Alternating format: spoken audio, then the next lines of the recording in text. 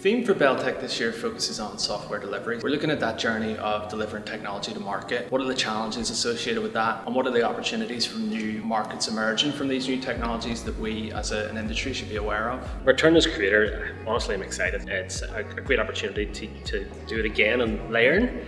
We all, as we go through these experiences of curating conferences and getting that exposure to different groups, you really grow. For me, it's the opportunity to bring people back together in person. Being inside Titanic building is going to be really exciting. And if you ask me, like, what am I most looking forward to? It's that excitement, meeting people again.